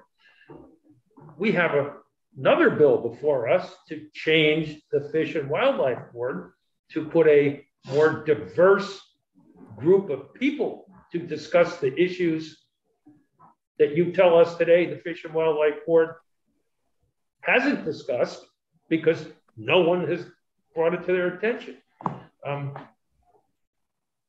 We're not even second fiddle on this one, we're third fiddle, and we're getting all the phone calls. We're getting phone calls about stuff that the Fish and Wildlife Board hasn't had brought to them, hasn't been brought to their attention, that hasn't been petitioned before the Fish and Wildlife Board. This is, and Commissioner, you were unfairly sitting there having to take this because you just arrived on the job. But why is this on our desk when we have a board that's supposed to make recommendations, when we have reports about coyote behavior? Why are we given a bill to abolish coyote hunting? Where are the steps that the board is supposed to deal with to make recommendations to us? So that's a long speech for those of us that have been locked up for 2 years for COVID, and which has probably hampered the board's work also. But it should not come to this. Hunters and fishermen know how to deal with this problem a heck of a lot better than legislators, and yet it's something our lap here today in a rather extreme way of simply banning stuff, which I don't think the committee wants to ban totally, but they would certainly like to have some recommendations from the department on how to deal with the problem of trespass and neighbors and hunters and citizens interacting with each other in ways that are unproductive and disrespectful. And this is, we shouldn't be here doing this. So I whined and complained, and yeah, but you'll have another one soon. I will. But I like what he's saying. Now that he's out of COVID, he's got this extra energy. Right. Well, you might want to petition Fish and Wildlife Board. So before Senator McDonald mentioned the composition of the board, and it's 11:30, which was on our schedule to pivot to S129. I did want to share one comment based on the last 10 days since we were in committee, and I think I have over 1,000 emails. I'm guessing committee members are probably in the same boat. We've heard. That's why you missed Kim's email. Yeah, could be. The Kim. Screens full of lists of emails. But I've really given it a lot of thought. And so one thing I would like, so I appreciate you coming back with a proposal. We have two, or I'd like to find a way to move forward, drawing on what the thinking of this committee plus the expertise of the department, and exactly what that means, I don't know. But I wanted to say two things that really I clarified to try to help steer through this sort of swamp of conflicting points of view. And that is one, that we should be guided by science in the end, right? I mean, that's a familiar thing for this committee. We always say, what's the science tell us? And the other one is, I do think there is, do you have another one? This could be a very divisive issue, and in a time where we're already suffering from a lot of different forms of division. And I Thank think you. I would like to see us craft a solution that demonstrates tolerance from both sides towards the activities and views of others who take, come to different conclusions. Because I think tolerance is worth fostering and preserving in and of itself, as well as working on a bill. So wanted to share that. And so let's go to S129. Mr. Chairman? Yes, please. Might I have a minute before we go? Before we sure. Thank you. We didn't see you. I think we all agree about the virtue. We all agree about the virtue of tolerance. The question often, though, is how tolerant must we be towards intolerance? There's not a middle ground is not always desirable. I think there comes a time when you use the plumbing facility for its intended purpose, or you get off it. And the proposition underlying the bill as introduced is that hounding of coyotes is unacceptably cruel. And the idea that nature is cruel, yes, it is. Nature is cruel. However, for over a century, we have understood that gratuitous cruelty to animals is unacceptable. Cruelty to animals has been illegal longer than cruelty to children has been illegal, and it is a proper function of the state. So I think oversimplifying is something that legislators ought to avoid, but there is such a thing as overcomplicating. Some things are simple, and I think the question before us is the hounding of coyotes an acceptable level of cruelty, or is it not? And I think we're monkeying around trying to avoid confronting that question. The bill presented to us that challenge. Is this acceptable or is it not? And I don't think it's a scientific question. It is a moral question. Thanks, Mr. Chairman. Thank you. So I'd like to turn to one of the other two bills, and that's what S129 on the organization and governance model for the board, which is Senator Campion's bill, and wanted to continue our discussion there and see. So because Senator Campion has been leading on this, I would like to ask him to sort of take up the line of discussion. Thank you, Mr. Chair. So I think that the direction that I may want to go in, given timing, et cetera, is to ask all of you, and I have a draft letter that I've yet to share with the committee and others, just to spend some time this summer, early fall, kind of delving into some of these issues, some of these questions that you've heard from us, some of the concerns you've heard from me about around governance, around voices, around how can we be, create a more democratic process, if you will.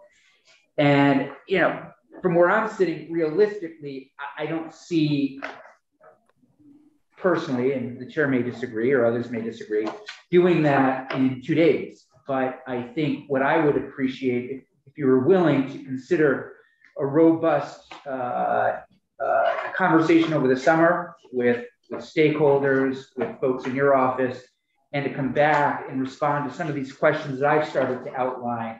And I think the committee will also sort of add to that letter. So that's where I'm at, Mr. Chair, realistically and practically. And I don't know if that's something the commissioner would be comfortable with, but I'll leave it there. Would you like me to respond? I'd love for you to respond. Yes, I think that is I think that's a reasonable and well thought out approach. And it's in alignment. I can skip a lot of my testimony now because I believe that's the direction the department should be heading in any event, regardless of any action or lack of action taken by this committee or others. we do recognize at the department that there are differing voices that we need to make sure feel like they're being heard.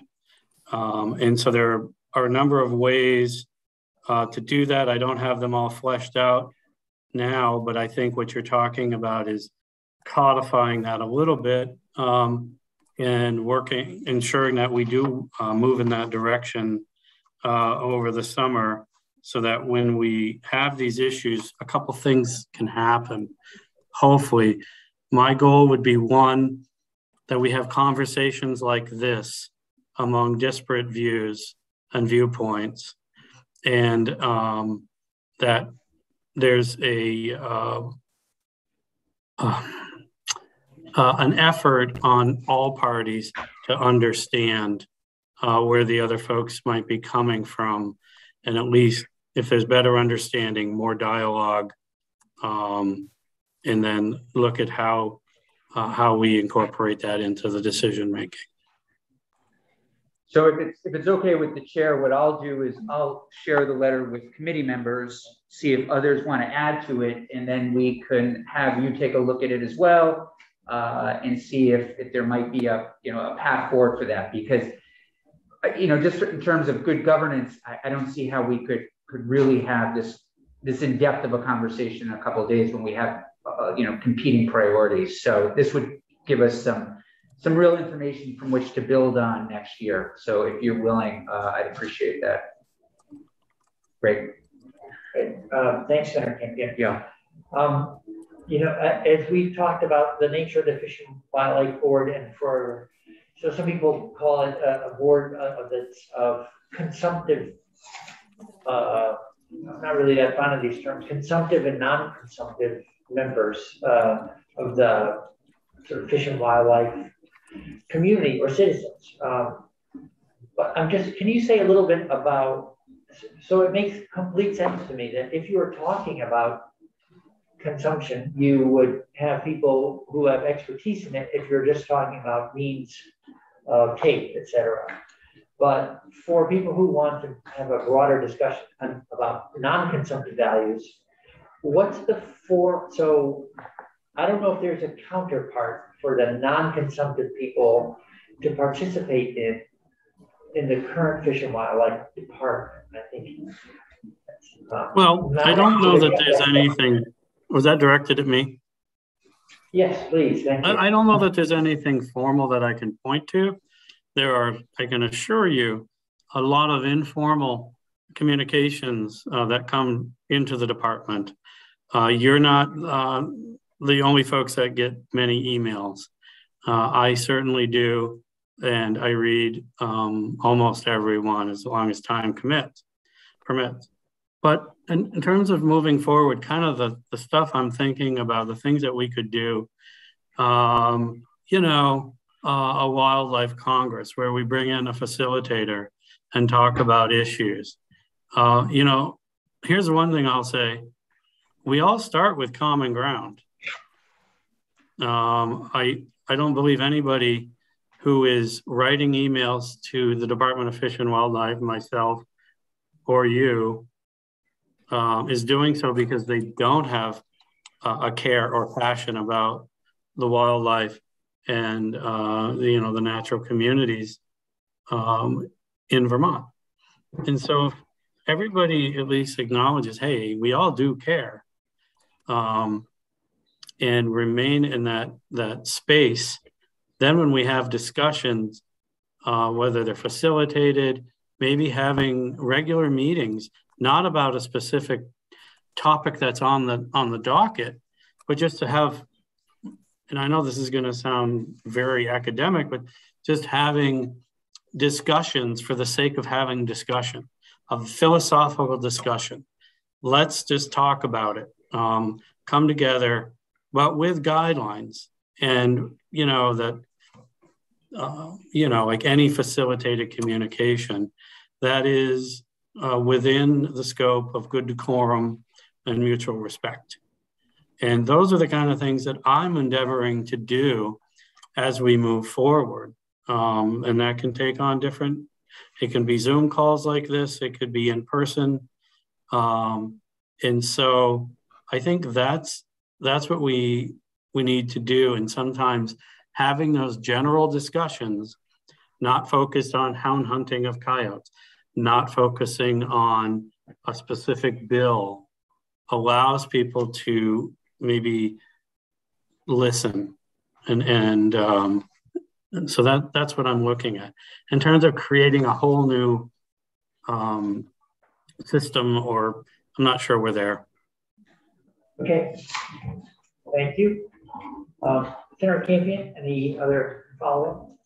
No, I would just say, it's possible we may create a whole new system, but I think first we've got to get this information and have a process. And, but yeah, we may find out that we may not, but one thing's for sure, we can't do it by Friday. Yeah. Yeah. Got that. Yeah. All right. Thank you. Thanks, Commissioner. Thank you. Mr.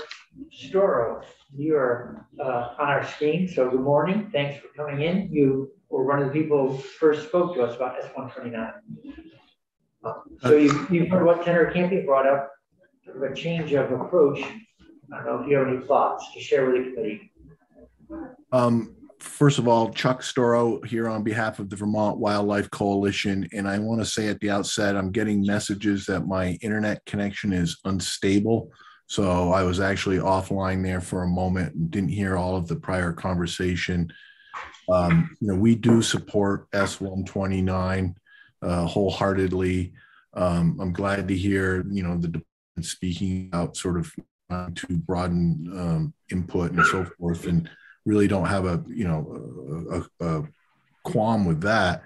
I guess this whole notion, though, that the Fish and Wildlife Board should be the sole authority when it comes to the rule around hunting, trapping, and fishing being sacrosanct, I don't buy that. We don't buy that. Under S129, the Fish and Wildlife Board would be converted into an advisory body.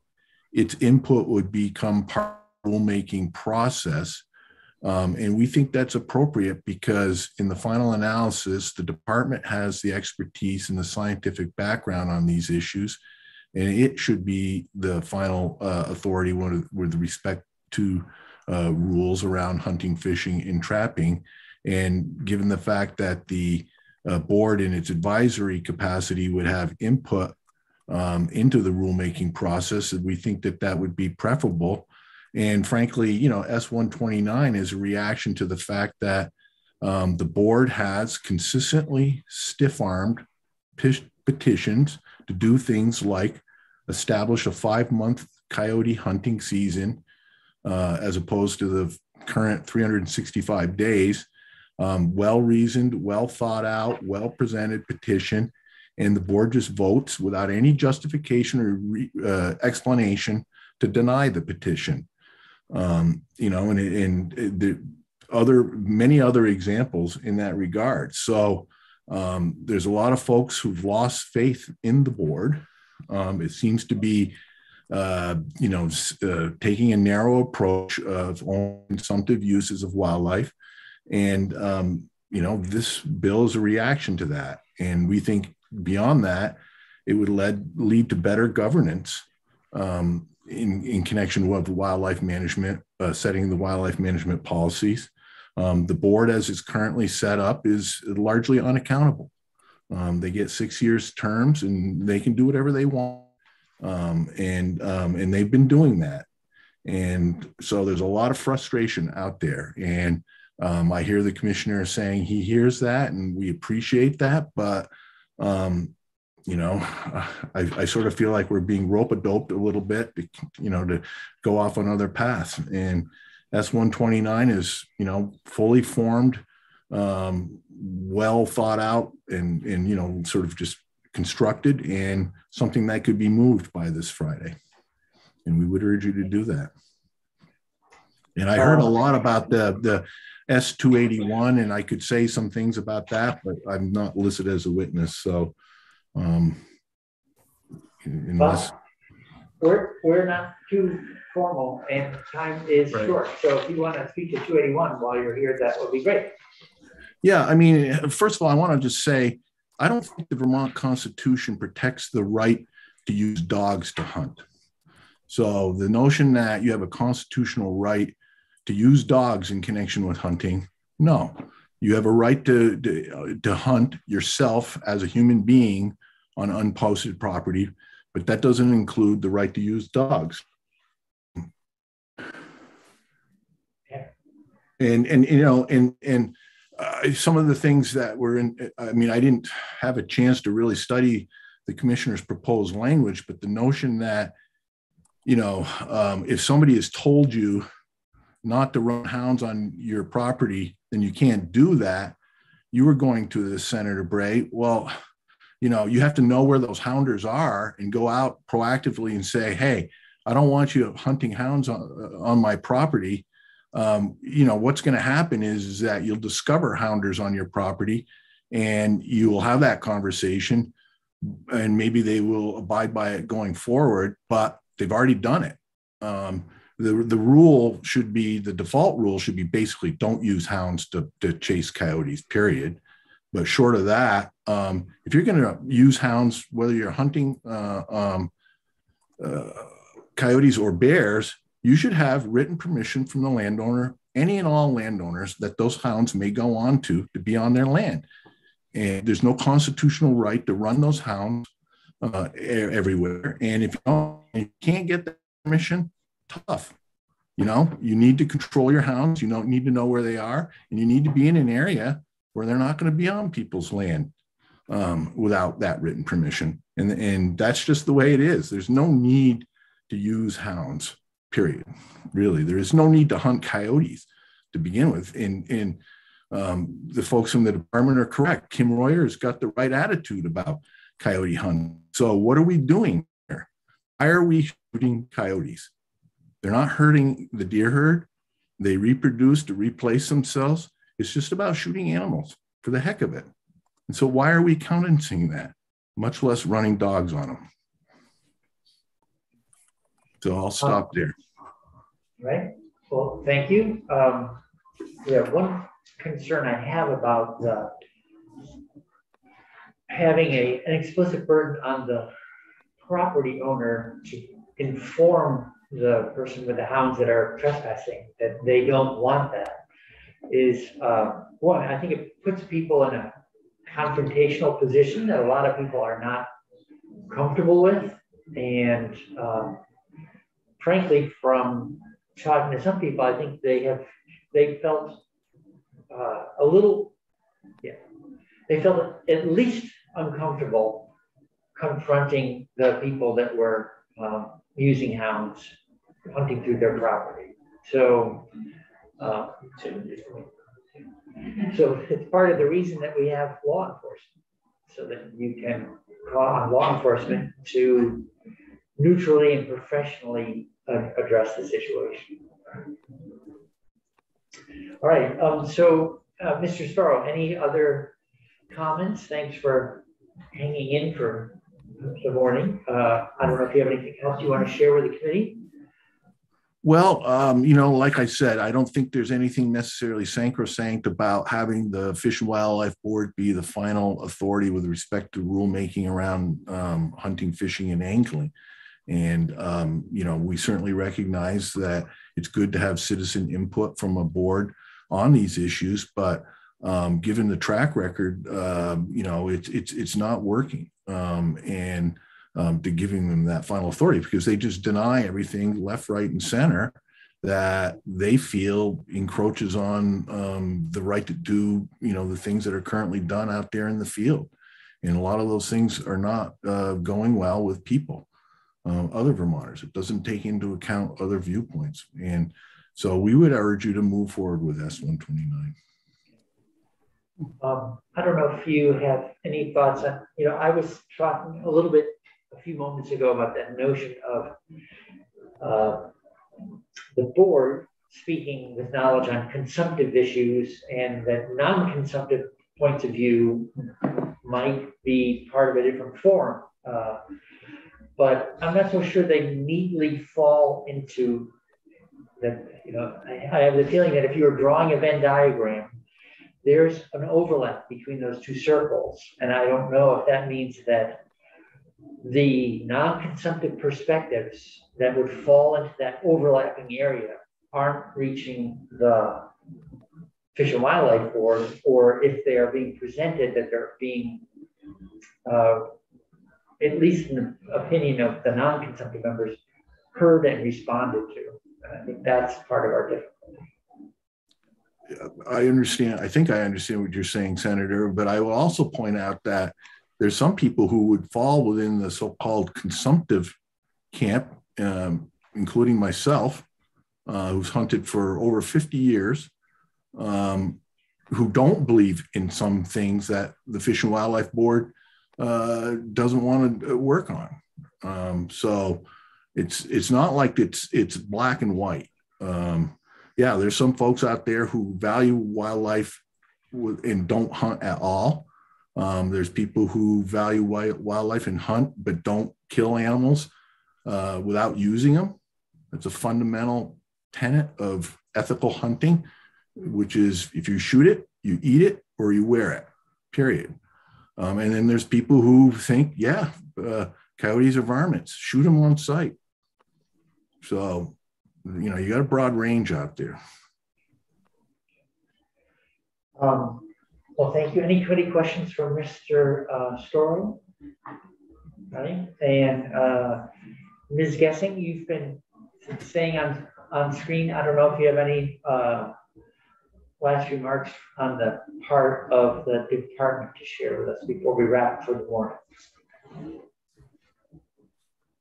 Okay, thanks very much. So with that, we're coming up on 12, and I think that we are adjourned for the morning.